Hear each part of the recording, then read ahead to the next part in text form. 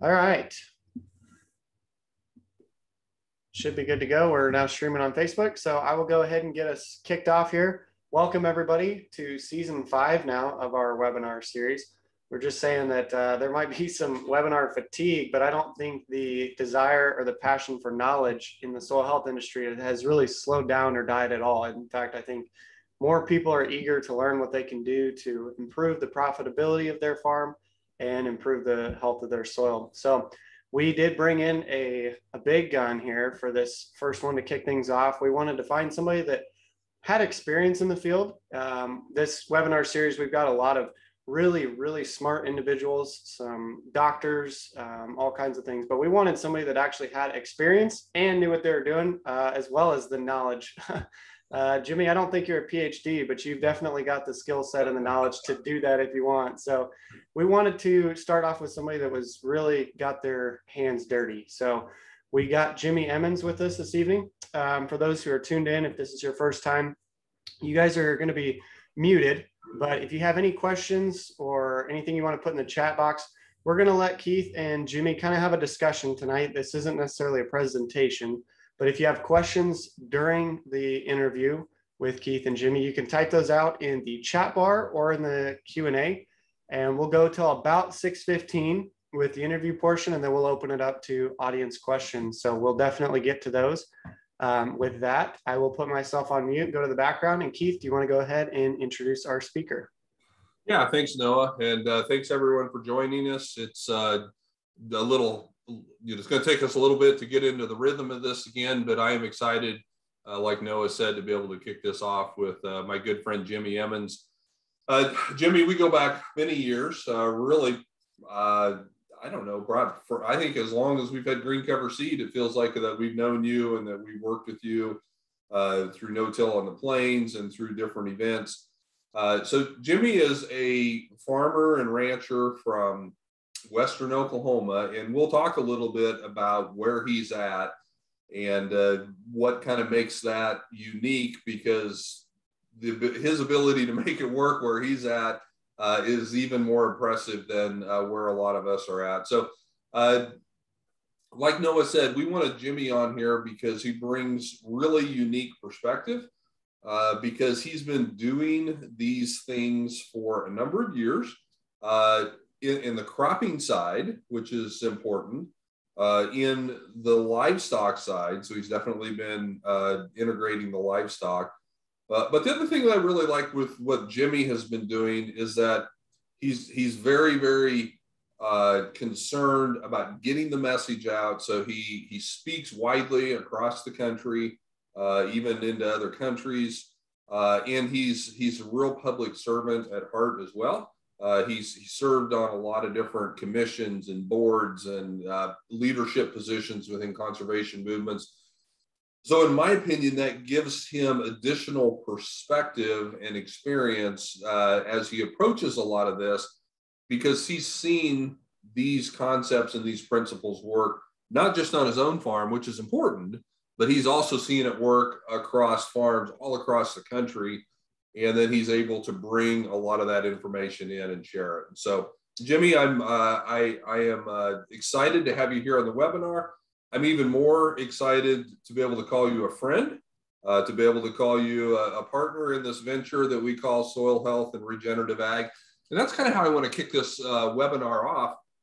You know, regenerative ag is kind of a hot buzzword. You know, we started out kind of no-till and soil health, and now regenerative ag has kind of, seems like it's settled in as kind of the term that a lot of people use. We use it here. But I'm not sure that everybody really understands exactly what regenerative ag means, and it may mean different things to different people. So I'm curious, from your background, your experience, from everything that you're doing, what does regenerative agriculture mean to you? And how are you employing that, or how are you practicing that on your farming operation there in Western Oklahoma? Well, good evening, Keith, and thanks for the invitation. Yeah, you know, like you said, when we started 10, 11 years ago, we'd done a lot of talking about soil health and cover crops and no-till. And then this term regenerative ag came along, and it really fit it fits me because we talk quite a lot about how we degraded the resource, the soil, and to regenerate it, to rebuild it, to restore it, is really what we're after. And it really fits what we're trying to do is to build the organic matter and the carbon levels back up where it was, hopefully pre-settlement, and get back where it was the dark, rich soil that it once was in the prairie. So, we really like that term in Emmons Farms because I think it fits, like I said, what we're trying to do. And it is very popular right now, and a very big buzzwords across the country. I done a podcast the other day, and they were Googling up terms that we might name the podcast. Regenerative ag had come up 127,000 times in the last 3 days on Google. Yeah. So people are watching and trying to learn and get that buzzword out. But like I said, I think it really fits what you and I are doing on our own farms and land, and that's trying to rebuild and restore what was once a very productive prairie ecosystems. So I like that term. Yeah, and our mission statement here at Green Cover, you see it on the little board here behind me, but it's helping people regenerate God's creation for future generations, and that's one of the reasons that we feel such a kinship with you, because I know that's a big passion of yours as well. Jimmy, I remember being at a field day at your place, and we were riding on the bus. And I can't remember if it was you telling this story, or if it was one of the old farmers that were on there. But talk about, when we think about Western Oklahoma in particular, we think about soil that's just red. But I said, I can't remember if it was you or somebody else, but you heard some of the old timers talk about when they first started farming that, it wasn't red. No, my great granddad, when he brought granddad to the farm in 1926, talked about the grass being shoulder high, and he was 6'4" down at the farm where you've been when my pivots in the South Canadian River being there. And it was a very dark, rich soil underneath that then. And, that hadn't been that long ago when you really put it in history perspectives and time frames. And we had a field day today where we talked about the redness of the soil. And really the reason it's red is because we've washed everything else out from it. And the iron, it just will not wash out with the other minerals. And so it stays and gives us that red cast. But we're finding now on our farm, we've been able to regenerate that. And so they've actually reclassified some of our soils in them first projects because of the amount of carbon that we've been able to put back in, the change, the darkening of the soil. So I truly believe we're going to get back where we were. It's a slow uphill battle, and Mother Nature can help you, or it can tell you to wait a little bit due to rains. When we do have them good years, we can make some really good, gains. But then in drought years, it's slower. You kind of erode a little of that away. But that's kind of the ebb and flow, and I believe that's the way God created to not always be the Garden of Eden. You got to have some trials and tribulations as you go through to make you stronger. And so I believe we're on the right course. Yeah. Yeah. And I don't want to gloss over something that you said there, because it's a really big deal in the fact that the government has come out and reclassified your soil. So not only did you just increase the soil organic matter, but to such an extent that when they look in their soil survey book and then they look at your soil, it's like, this isn't the same thing that it was. When did they do that? In the 40s or 50s or whenever they did that, 30s. And Dave Brandt, has done similar things. They've had to come out and just physically reclassify the soil because it is just not the same classification anymore. And that's such a big deal because the not only has the color changed, but the productivity has changed as well. And in today's farming economy of tight margins and higher inputs and all of that, that additional levels of productivity is just really going to pay big dividends for you. Oh yeah, it's allowed us to really cut back on our commercial fertilizer that we put on, and our chemicals and weed control has all, probably if I've added that all up with my fuel bill, probably around 330 to 40,000 a year that we've cut out that we used to spend annually. And really for me, Keith, the sweetness of that itself is that Dave Brandt is the guy that made the light go on for me 11 years ago as I heard him speak. And it's like, man, I want to be Dave Brandt, and I want to do that to my soil. Mm-hmm. And it really shocked me this past fall when the NRCS soil scientists and the commission soil scientists said, over the past 10 years, you've changed this so much that we can now reclassify that. And I was like, wait a minute. What did you say? And it really is a very fulfilling moment for us on the farm that we have accomplished a small milestone. We're not near Dave's level. Do not get me wrong. But we have been recognized that we can do that in a pretty tough environment. So, yeah, it definitely is a tough environment. So, some of the ways that you've gotten there, Jimmy, is I think your path to where you're at is somewhat similar to ours. We all kind of came out of more of a conventional mindset. Maybe not full blown tillage, but certainly tillage was part of the operation, and then you like us, switched to no-till initially because that just made a lot of sense. And, we studied under Dwayne Beck, if you will, and just learned all those no-till concepts. And then the cover crops started coming in, and that made sense to add that in there too. And then I would say kind of the next stage of where we're at, and I know where you're at as well, is starting to bring in more of the biology, whether it's biological additives or more importantly, just farming in such a way that increases the biology that we already have there. Talk a little bit about your progression of how you've gone through those different steps. And then maybe let's have a little bit of a conversation about how much faster can people get there today if they employ the whole system at once instead of kind of piecemeal, like the steps that you and I have gone through. Yeah, and the great thing, what we can do today is we have such avenues like right now that we can learn from through webinars and conferences and stuff that are predominant across the country and across the globe, and probably weren't that many 10, 15 years ago, and especially not at the level.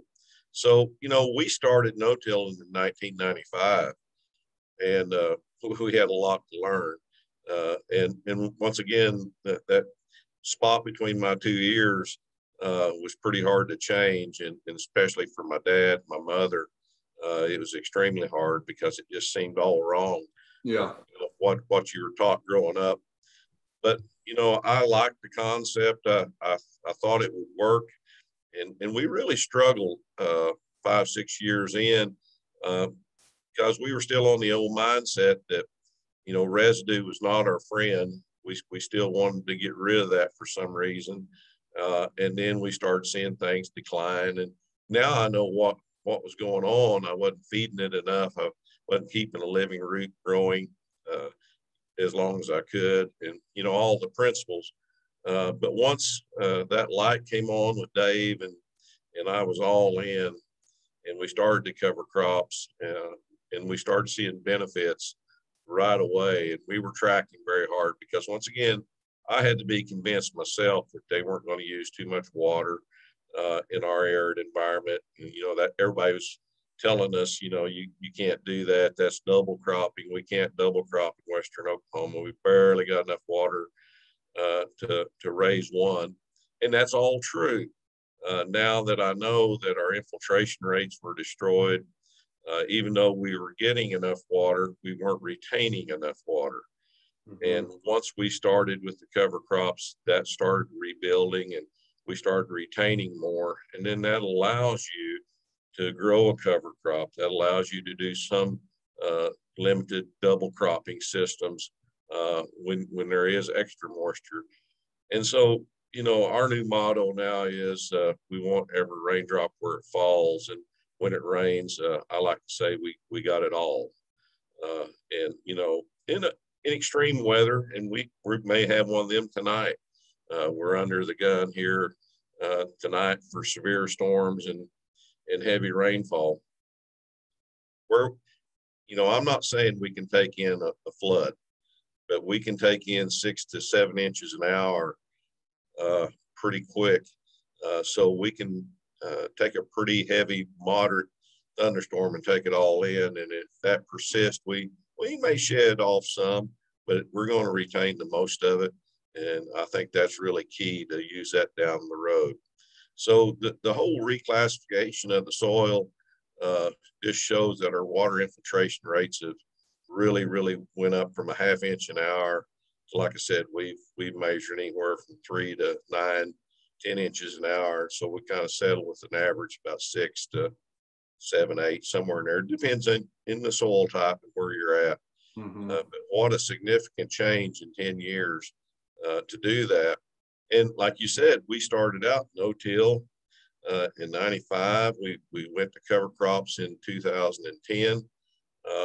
Then my soil scientist, he told the story today. He called me every day for 20 days straight, trying to convince me to go into rotational grazing of the cover crops. And on the 21st day, I agreed, and we went into that. And that's when I saw my soil change the most, the quickest. And that kind of completed the ring of the circles, what I like to say. And yes, if I could have started in 95, just whole hog all the way in, no-till, cover crops and animals, and all that diversity and rotation, there's no telling, I may be giving Dave, you know, a run for his money down the stretch here, but we didn't. And, you know, we learned a lot as we went, and you can't discount that. I told him today again that you learn as you go from failures. You got to have some failures, and trust me, we've had plenty, just like everybody else. And I'm not afraid to admit that I do some stupid things once in a while and try something that just flat dab doesn't work. But normally I learn something from that really helps me try to do something next. So it's been a fun deal, and side by side comparisons in the field really helps you learn. Yeah, I love the saying, and I had somebody in California tell me this once too. And somebody asked, "How much rain did you get?" The only answer that we should ever give is all of it. Yeah. And you know, if we can't say all of it, then it doesn't really matter how much you got. It's how much you get in. Now, again, I've been out to your farm there in Leedy, you know, Dewey County. It's a tough environment. You know, nobody's going to deny that. And even here where we're at in South Central Nebraska, people still, you know, they don't want to plant a cover crop because of the moisture that it's going to use. And, you know, we've done a number of moisture experiments to have to prove it to ourselves. And I know that you did too. Share with the group a little bit about what you did to prove to yourself that the moisture usage was maybe not as big of a concern as what you had initially thought. Just share a little bit about that experiment that you did that year out in that wheat stubble field. Yeah, so we harvested wheat, and we decided that we wanted to measure what a cover crop would use. And so we put moisture probes, temperature probes in, but we also went and made a plot where we took all the residue off and kept it bare, just like the neighbors and just like I would have done growing up. No residue, no weeds, no living roots. And so we put a probe and a temperature probe and a moisture probe there, and then one in the cover crops. And what we've really found was that we actually were evaporating more with that bare soil in our arid environment than a cover crop could ever use. And so as we took them probes all fall going into the wheat planting, we showed that we had a significant increase of available water in the profile where the cover crop was, and we had none in that square. It was like a real eye opener to us, and I knew I was on the right path. And so we started learning in our mind, what the systems approach would do, and how the plants shaded, and how that mix of different things worked in synergy together, and that the biology started coming back alive. And we thought, man, we're really onto something. Then the big breakthrough came through the next spring. We went ahead, we terminated that, and this was in 2011, mind you. And we had, I think it was 9.3 inches of moisture in 11, and in 12 we had 7.2, and then in 14 we had 25.3 the month of May. And that's the reason I tell everybody when they ask me what kind of rainfall area you live in, I said it's a 22-inch rainfall, give or take 22 inches, and it's the truth. But what we really found the next spring, when the Noble Research, Jim Johnson, came out to the farm, it's kind of like you do once in a while, come by to visit.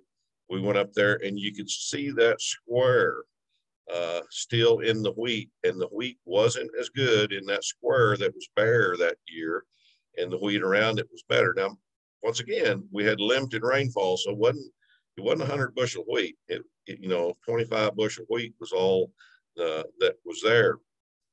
But Jim got a probe out, a soil probe, and went to probing around, and he hit a hard layer in that plot that was bare. And he said, man, you've got a restriction down there. Well, when he really pulled it out, it was dry dirt at 16 inches. And I said, well, Jim, it just hadn't rained that much.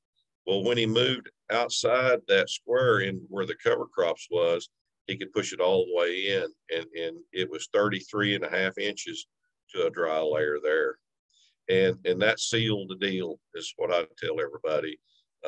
We knew right then that proved beyond a shadow of a doubt for me that we had to keep it covered and keep that principle in. Then the next step was the following year, we done the same thing, but we grazed that cover crop instead of terminating it. And we didn't wind up with quite as much moisture, but we understood because we grazed it longer and it went to more reproductive mode that we used a little bit more water. But then the following February, when we measured, once we'd caught a little rain and a little snow through the winter, we were actually water ahead in them plots versus the bare spot.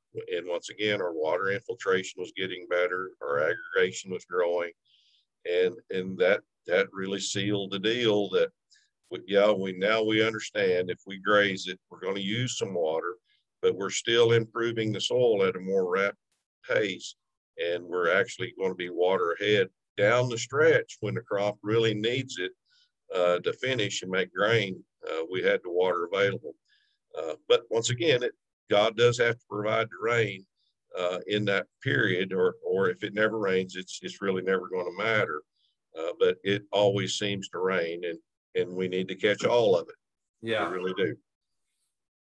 Yeah, that's for sure. And I think what you were seeing and what you were measuring is similar to what we saw and what we measured here. I know I've seen slides from Dwayne Beck that he's shown very similar things in South Dakota. Jay Fuhr, has almost exactly the same type of results from some of the North Dakota guys up there. That the moisture that a cover crop uses is generally almost all offset and sometimes even gained back more because of less evaporation and better infiltration. And so, moisture certainly is going to be a limiting factor, but it's a lot of times not as limiting. it doesn't have to be as limiting as what we think it is, but sometimes we make it more limiting through tillage or through the removal of residue. And we saw the same thing. You know, just because there's nothing growing out there does not mean that that soil, that piece of ground is not losing moisture through that evaporation process. Yeah, and another thing that I said in a field day, and we're in southern Oklahoma today, and we were out in a pasture and had a lot of ragweeds and mare's tails sticking up, and they were talking about the canopy, and it really wasn't that bad. And they were talking about maybe mowing it up, you know, above the grass just to knock them weeds off. And I said, where I come from, that's a perfect snow catch. And from really my place clear up to in the Canada is we all think about snow catch, and we want, once again, every drop. And so, you know, even them covers in that wheat stubble, in that wheat that we're growing, really helps us catch that snow in the wintertime. So, you know, that's, we want that moisture and we need it, and it's being provided. We just got to be a good steward and try to keep it where it falls. Yeah, especially when your neighbors are kind enough to do all that tillage and then just give you all their snow for free if you could catch it. Yeah. And so, yeah, that's a big deal. You know, I've had to go dig my neighbors out because their fields block the roads, and they talk about how it didn't snow quite as much or blow quite as bad over at my place. And I said, no, it didn't. It stayed right where it needed to be. So because of what you saw with the moisture, and, you know, that it was working differently than what, you know, we maybe inherently think, you know, coming from that conventional mindset. Talk a little bit about some of the other things then that you were able to build on that, like some of the, you know, growing grain sorghum with some companion crops, and maybe even some of the double cropping stuff that you've done, which is completely unheard of in your area.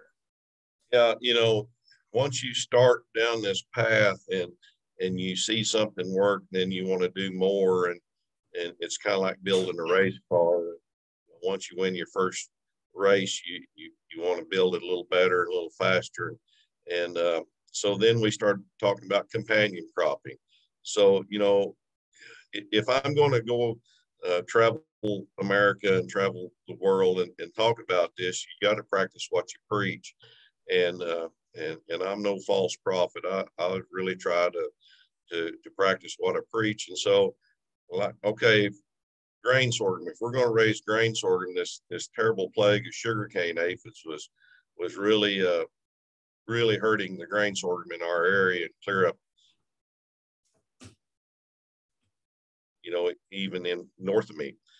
So we come up with this idea with you and your team of how we could put some plants in that and use some different colored flowers and, you know, try to attract the beneficials. And so we done that. And lo and behold, we didn't have to spray. And we see that every year. We might have a few for a little bit. Then we have the predators come in and just really take care of them.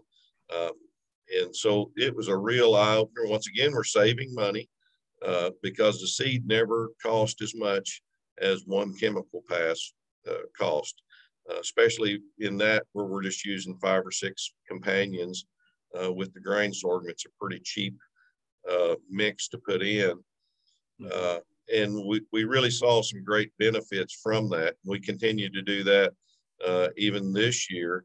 And I also, just right south of my grain sorghum this time, I had a couple of BMRs planted with some flax and some buckwheat in there as well for hay. And when I went to swath that, the blister beetles were just by the billions in there.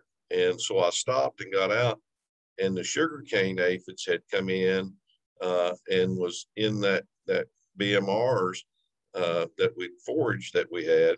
And so I just let them work a couple of days and they eliminated the problem and they moved on. I don't know where the beetles went, but they moved on, and then we were able to cut and put that hay up. And So Mother Nature has this really good system. If we don't mess with it a little bit, just give her a little bit of time. And then also this year we had some sesame growing, and these were double crop as well as that grain sorghum. So the grain sorghum was behind barley, and the sesame was behind wheat. And so we were late planting. This year was another challenging year, but we got excellent stand of sesame. It was growing real good. And the company I was growing it for, Sesco, called me and said, "Man, we're having a bad infestation of worms coming in, and you really need to be watching." And I told them, I said, "Well, I put some humates over the top and some product called Hypergrow, as well as a pretty good shot of molasses the other day, and I think we're good." And he just kind of laughed at me, and he said, "Well, I'll be out, check for worms." And, 1 week went by, 2 weeks went by, every week he would come. And he's like, "Man, the worms just aren't coming." And it's like, "Yeah, I know that our Brix leveler is staying between 12, 13, 14 during the day. And I think that's taking care of them because they just can't digest the sugars." And he looked at me and he said, "Jimmy, do you really think that's helping?" And I said, "Well, really, how many worms did you find?" And he said, "Well, none." And I said, "Well, then do you really have to ask me, is this working?" I really truly believe that's a good deterrent. And we never did have to spray, and we're going to harvest a really good crop of sesame for the year here.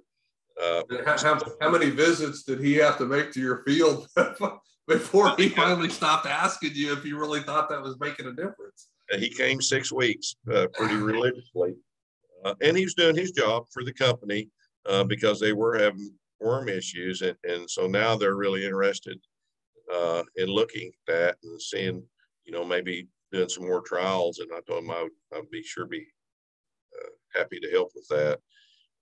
But once again, it's that holistic, total ecosystem circle that if you allow it and you put the diversity in, and also in that sesame, we've got sweet clover growing as a relay. So we planted that together at the same time, and we'll harvest that sesame here in the next few weeks, and then that clover overwinter, and then hopefully we'll have a harvest of clover seed next year during harvest period is the goal. So to do one planting and have 2 harvests in a relay. So, not only have we been doing companions, we're trying this new relay thing, and we've got to watch in Western Oklahoma where we're at the 20-inch rainfall, how much we can push the system. But once again, if you get it all, 20 inches is enough to do some of this. And if you really put it in perspective and you understand that 10 years ago, we were just taking a 1/2 inch water infiltration rate. So if we got 3 or 4 inches, we really only got 3.5 inches. And so, if you can really catch it all, your opportunities are so much greater to work with. And I think that's an obstacle in our own minds out there, that to understand how the system works and how important water infiltration, water evaporation, transevaporation, and all that works together, and how the synergy of growing multiple things at one time really benefits the system. Yeah, and you were, so speaking of the whole moisture thing, we were having a conversation the other day that I found completely fascinating as well, and I wanted you to share that with when you were out digging in your fields and you noticed there was more moisture, where you had these really biologically active soils. Just tell people a little bit about what you were seeing there, and that you really didn't understand what was happening until you brought this up to Dr. Chris Nichols. Yeah, in our moisture probes, it was Nick Voss, myself, and Russell Hedrick in North Carolina all were talking at a conference one day about, I've been noticing a little uptick in our moisture here in the spring, and it's not raining, and it's not coming from below because we got 40-inch probes in. And it's not a lot of moisture. Don't get me wrong now. It's a few hundredths, a little at a time, but it is enough to measure. And we just couldn't come up with any strategy or ideas what it was. And just so happened, Dr. Chris Nichols came by and sat down with us and was visiting, and we threw that out and said, I guess you probably know what's happening. And she looked at it, she said, actually, I do. He said, you know, what do you respire out your mouth the most? And all of us said, you know, CO2. And she said, no, it's water vapor. And so the more active your system is, once again, they're just like us. They breathe in oxygen, they exhale CO2 and water vapor. So the more of them that are working for you down there, the more that they're exhaling. And of course, the more water they have to work in, the more of them that can work, the more active the system gets to going. And so you can really see that. And then this summer, I had the distinct privilege to be back in North Dakota with Jay Fuhr at Minokan Farm and do a conference with him. And Jay was putting some biologicals in furrow on the seed, and then in furrow and on the seed. And he actually had check areas, just like we all do, beside it. And you could push a shovel in the check area right by the corn plant, maybe 4 inches where it was seed applied, maybe 6, 7 inches. And then where he had in furrow about a gallon and a half of that worm cast, plus on the seed, you could almost push a sharpshooter completely in. That was just with one hand, no feet. And it just shows the biological activity. And it's like, wow, we saw that in Oklahoma. And then I reached out to my friend Michael Thompson, and he was seeing the same thing. So, you know, we can really create some moisture through the family below as well. And so, you know, give it the opportunity. It can really show you what it can be possible. And in them dry periods, it's the difference from making a crop and not making a crop. And I know that y'all saw extreme weather this year, and you and I were talking about the corn harvest up there was still pretty good on the dry land this year. It may be exceptional, even in dry periods. And I'm telling you, I truly believe that that's what you're experiencing. Your system was active enough that a little dab of water can go a long ways at the most critical time.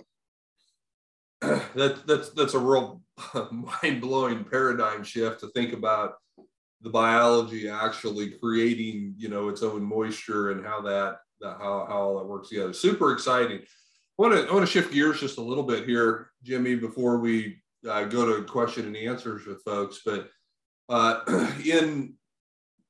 know you're no longer doing this, but during the Trump administration, you served well, honorably in the USDA, worked under Undersecretary Northey, you know, to basically be an advocate for farmers and ranchers, you know, with the different programs. And so you had a lot of experience with that. You're no longer doing that, but you're still doing some pretty darn exciting things, not necessarily as a government employee, but working with some programs that could really bring some great benefits to all of us as producers.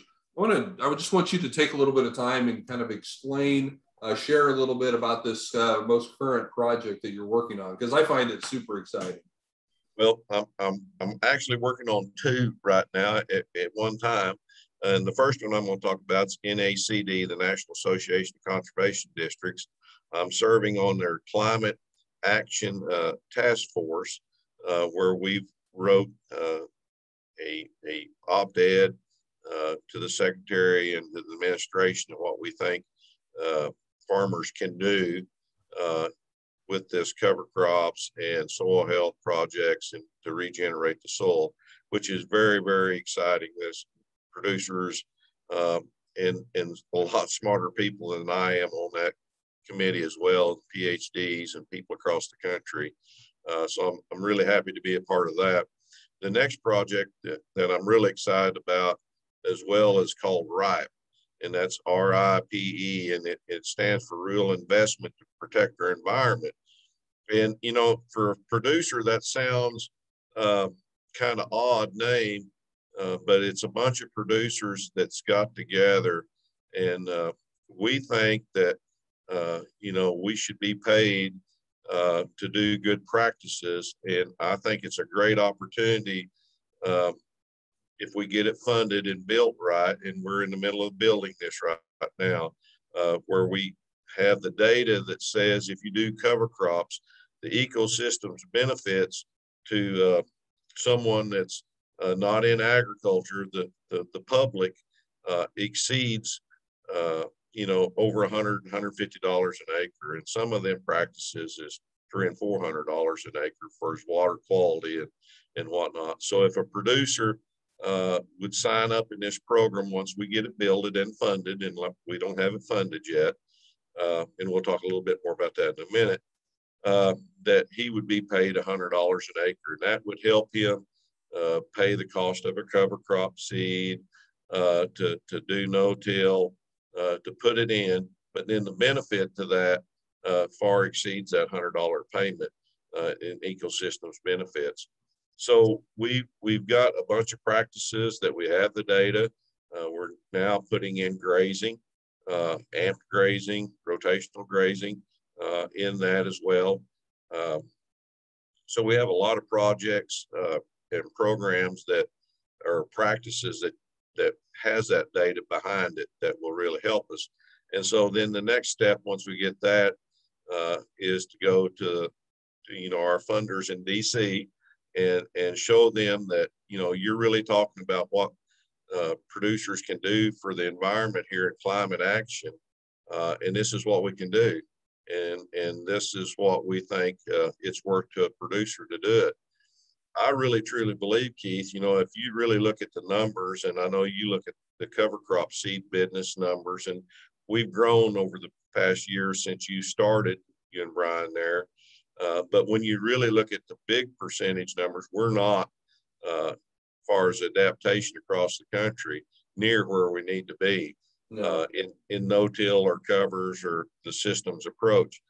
So I really truly believe if we get this built and get it funded, and let USDA work the way it should, I think the next big percentage is there and available for us to get, and it will help people because, you know, quite truthfully, in these really tough economic times, it's hard to cash flow operations anyhow, and lending institutions and all are watching very carefully.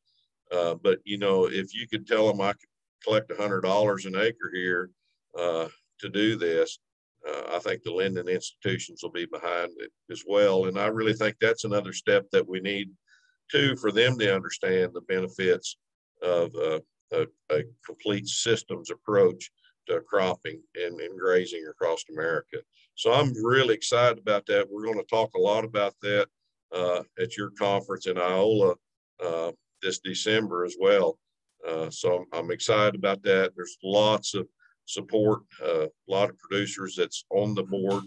I'm on the steering committee for that RIPE as well. And so lots of organizations across the country are joining as well.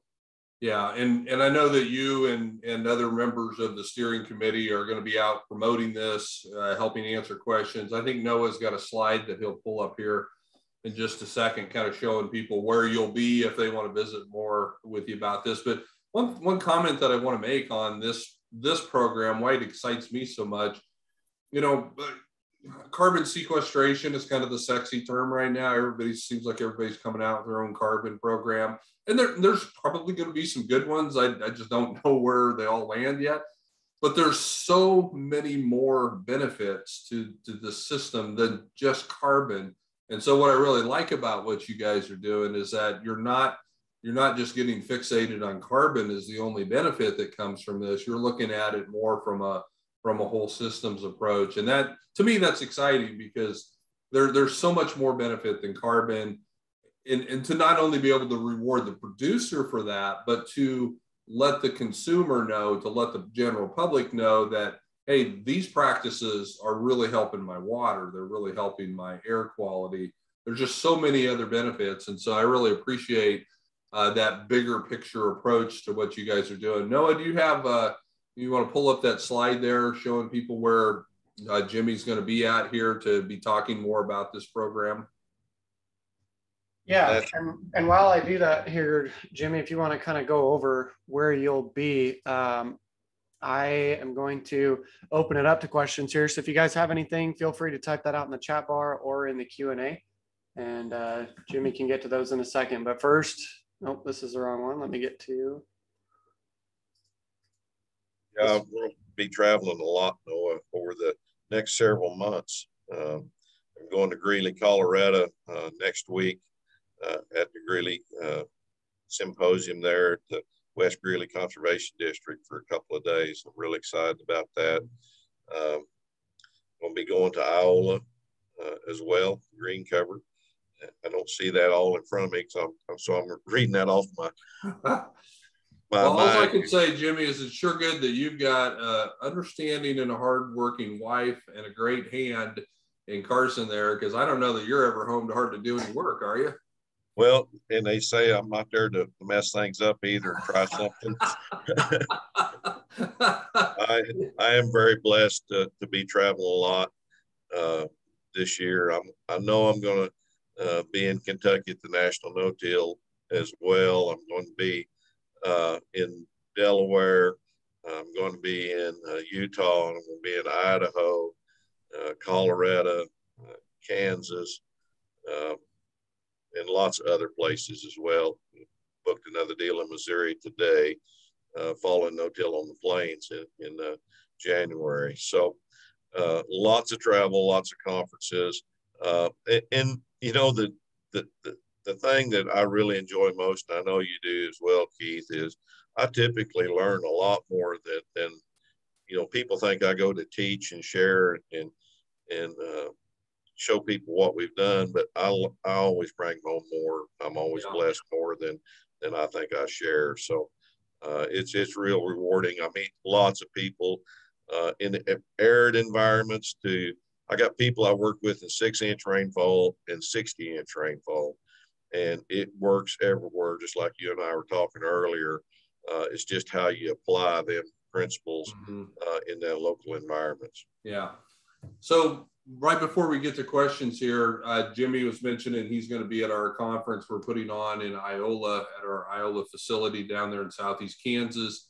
That's going to be the middle of December. I think it's December 15th and 16th. Jimmy's going to be one of our keynote speakers. So he'll be sharing more of his story and of his experiences in that regenerative ag journey, as well as he'll be there representing this RIPE program.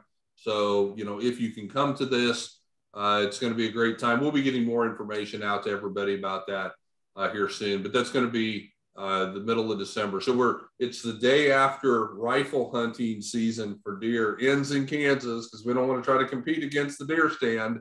The next day, then you just come on over and learn about soil health down there in Southeast Kansas. So Noah, do you want to go ahead and go to some questions here? Yep. Let me get out of sharing my screen. We actually could never see the screen being shared. Oh, well, that would have been good to know. I thought you knew that. No, I had it on the same screen I did when we practiced. We saw your beautiful smiling picture. That's funny. All right. Well, we're going to start off. Edward asked about the reclassification of your soil. He's wondering what did it start out as, and what did it end up being classified as? Are you just referring to the organic carbon, or what was that, and what was the economic impact of your soils changing? So our soils in that South Canadian River area is a very young soil. Our state soil scientist, Steve Ospaw, talked about that today. 500 years or younger, which for a soil is very, very young. And normally in them floodplain areas where them new soils are, they're very low in organic matter, which ours was originally when they classified it. And so and Jimmy, when you say low, you're talking less than 1%, probably, aren't you? Yes. So we had spots in the real sandy that was 0.3, 0.4% so very, very low. Most of all that that was 3 or 4 tenths now is 1 to 1.2, 1.3 is kind of what we measured the other day. The rest of the field now is in the 2.5 to 3. We got a few 3s in there, which is very exciting because that kind of gets us back to getting close to maybe where we were pre-settlement. Most of Western Oklahoma was, they think, around 3%. So that was in, I should have looked that up. I hate to call the soil classification out, but I want to say it was a used to fluvent was the term. So it's very light in color, and now it's turned into a molic haptosoil, which is very dark. And even the new soil scientists that came this summer with Steve out there didn't think, that it could be changed that well. And when they looked at it, and I want to say the color number was a 24, and it only had to be a 22 to be in that classification. So we were actually a little darker than we thought. So, and I could, if you'll send me an email or something, I could get Edward more details in specifics and the correct terminology on that. And what does that mean in dollars to us on Emmons Farms? Well, as we get that organic matter to grow, we know we got more water holding capacity, our aggregation's better, but we also have more nutrients for that. Every 1% that we can grow, we have more we have more phosphorus in that's readily available for us to take up. And so we don't have to spend that money to get that. So the benefits really come. And that's my deal with the carbon markets. Like you said, Keith, there really lots of talk about that. But we can see benefits from that carbon ourselves in savings on our inputs and grow better crops with less money. So we're actually done seeing that. I'm in the carbon market business right now, but I'm collecting it in grain and beef instead of somebody sending me a check. And there's nothing wrong with if somebody wants to sign up for a carbon, and like the RIPE project will allow that to be stacked, so you can do that as well. So that's kind of where we're at, Edward. Like I said, if you need more specifics, send me an email and I'll get them to you. While you brought up the RIPE project, Ron asked, is that available for us up here in Northwestern Ohio? So it will be everywhere once we get it in. It is not a program yet. We're in the building stages of that.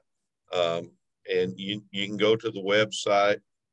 We're on Twitter, on Facebook as well, and start looking at that. And like I said, we'll feature that at Iowa at several conferences. I know we're going to the National Grazing Lands Coalition, and we're going to Commodity Classic.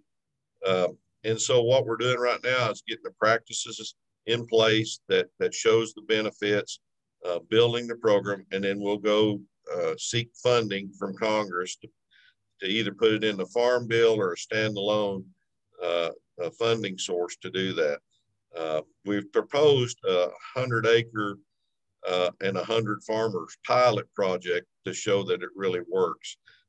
And we hope to get that up here in the next few months as a pilot, but then it won't restrict you to acres or producers once we get it fully funded. Okay. Randy was asking about the clover that you planted. Do you remember what rate you planted that at? I want to say that was about 6 to 8 pounds in there as well. the green cover seed could look that up, but I think that's kind of what we talked about in that 5 to 6, 7 pounds per acre. And that's Sounds about right. That's a sweet clover as well. And I was surprised. I didn't think we had very much, but it's really come on now as the canopy's opening up, as the sesame's finishing. And so I think we got plenty to grow a crop. We'll just see if Mother Nature allows us to do that. And Jimmy, you talked a little bit about how there's significant different clover growth where the sesame was pretty good versus where it was pretty thin. And, you know, and that may cause some issues down the road, but it kind of shows you the resiliency that some of these things, you know, they're filling the niche when your cash crop isn't growing right, but yet it's not going to be over competitive when it does grow well.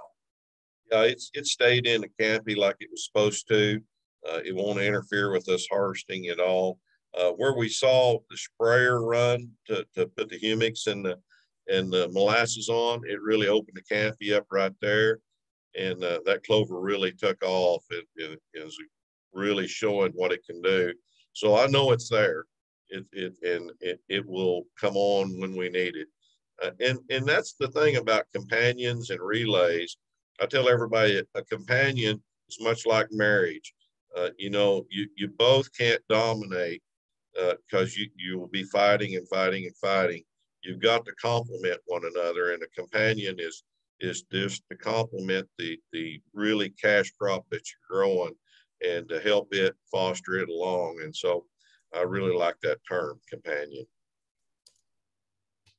Okay. Willie asks, in your experience, does it take longer to improve water infiltration in the typical Nebraska clay soil compared to a more balanced loamy soil under proper regenerative ag systems? You know, where we really see soil that's not as degraded, we see a quicker turnaround. And we have some really, and Keith's been on my place where I live, really upland that was farmed to death with cotton and heavy tillage. It's a slower process in that heavily degraded area, that really iron-rich red soil. And so it's not going to turn around as quick, but we're seeing significant change, increase in all that, just not as much as in that river bottom.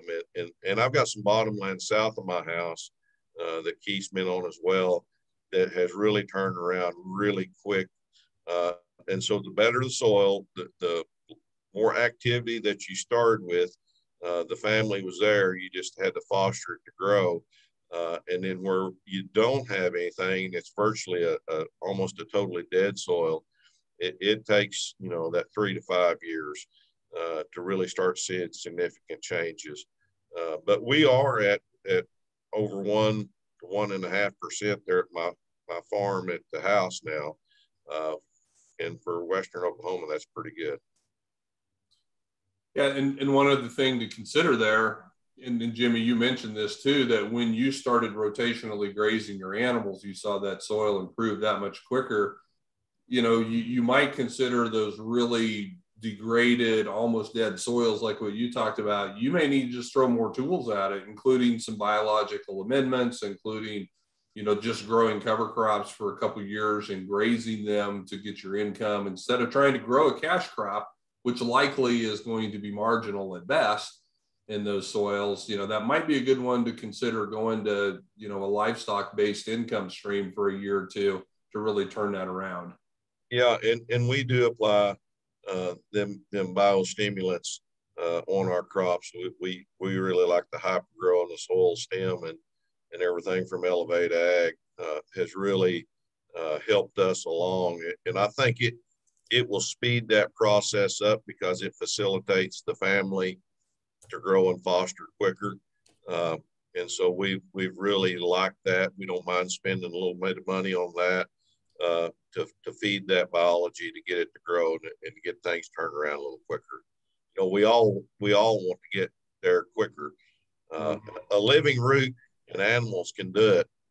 It's just going to take a little bit longer. Keith, there's a question here talking about what kind of forbs you can plant to pull up some subsoil phosphorus in regards to the cost of a lot of these inputs. How can we use cover crops to kind of alleviate that cost of synthetics? Yeah, I was just starting to type a response, but it's going to be easier just to talk about it. You know, Ken, there's a lot of different things you can use. The best one for freeing up phosphorus in the soil is going to be buckwheat. Buckwheat's roots have a very strong acid that creates that can convert the inorganic phosphorus that's in all of our soils to a plant available form. So buckwheat can get the phosphorus in your soil that your other crops are not going to touch. And then when that buckwheat dies and it decomposes, that phosphorus that's now in the buckwheat plant will cycle and become available for the next crop. So it's not really a deep-rooted form. It's a very fast-growing plant. You only need about 6 weeks to grow almost a complete full crop of buckwheat. So if you've got a place in your rotation where you can slip that in, and you know, buckwheat tolerates heat really well. It does not tolerate cold weather. So like if you have a crop of wheat that you harvest and you can come in with a high rate of buckwheat as part of your cover crop, it will really help free up some phosphorus then for that next following crop. Buckwheat was one of the things that Jimmy used in his companions with that grain sorghum, partially for the phosphorus solubilizing activity, but mainly because it starts blooming in 30 days and you can get a tremendous amount of insect attraction too. So we like buckwheat and lots of our cover crop mixes, and those are just two of the reasons why. So buckwheat would be one of the things that I'd be looking at trying to get out there if you feel like your soils are pretty low in phosphorus and you're not willing to spend the $1,000 a ton to put phosphorus out there, which most of us are not right now. It's really expensive. So that'd be the first one I'd look at. All right. I don't have any other questions here. We're over 6:30, so I'll let you wrap up. Jimmy, thank you so much for your time. We appreciate it. Your experience and knowledge is highly valued.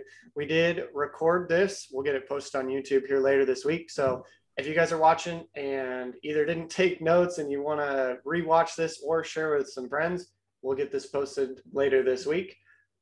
Next week, we have Dr. Rick and Liz Haney that are going to be on with us. They're going to be talking about their regenerative story, what they see as far as not just soil testing. We're going to talk a little bit about that with the Haney test, but we also wanted to get their input on what they see regenerative agriculture looking like in the future. So we'll have them for next week. If you guys signed up for this one, we're going to automatically register you for that next week, so you don't have to worry about that. But we look forward to seeing you guys next week, same time at 5:30. Jimmy, do you have any final words of wisdom for us? You know I do. It's long live the soil. Trademarked, right? You bet. It's trademarked, and I mean it because it better, because we got to have it and we need to protect it. God give us this great resource to live on and to foster it, and we're here to take care of it. And so long live it. Love it. All right, Keith, thank you. You guys have a great rest of your evening, and we'll see you all next week. Thanks, everybody.